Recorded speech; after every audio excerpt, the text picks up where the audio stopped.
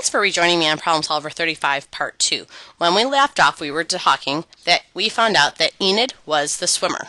At that clue, we talked about Arnie also loving water.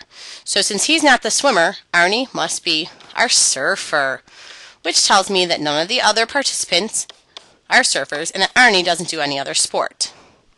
I'm going to continue on, and it tells me that Jack likes cold weather sports the best. Well, let's take a look. Jack has two sports left. He could skateboard or ice skate. Well, skateboarding is done outdoors, so it probably needs to be a warm weather. So he's probably not the skateboarder. He must be the ice skater.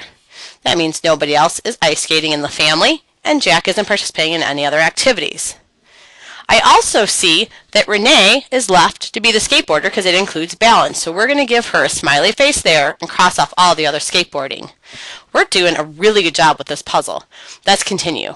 Renee wears knee pads. So we looked at Renee. Does a skateboarder wear knee pads? Well, yes, a skateboarder does wear knee pads. And Paula always wears her cap backwards.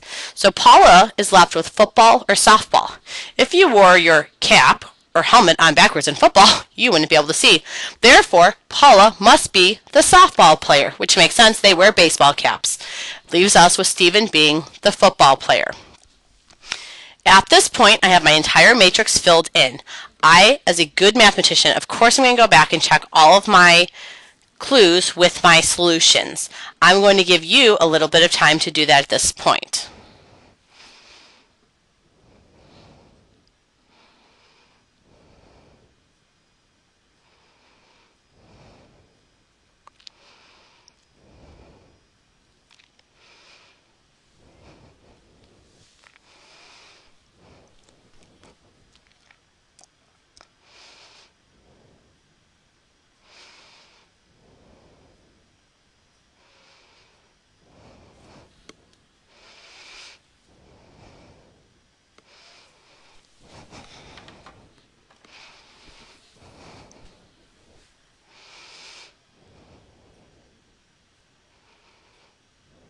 Hopefully you have time to check your clue with your work. We can now fill in our solutions to our corresponding sentence. So we know that Stephen plays football. Arnie plays, well, plays doesn't really go with surfing, but you would probably adjust that sentence accordingly. Renee is skateboarding. Again, plays skateboarding doesn't really make sense, so your sentence should be adjusted accordingly. Paula is the softball player.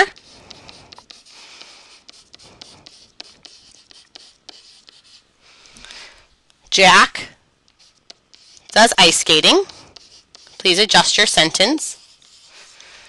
And finally, Enid is the swimmer. This concludes our work on Problem Solver 35, Logical Reasoning.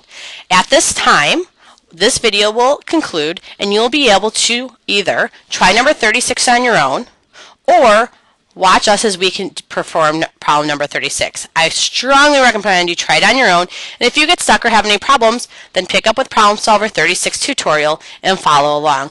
I look forward to seeing you in class and seeing how things went.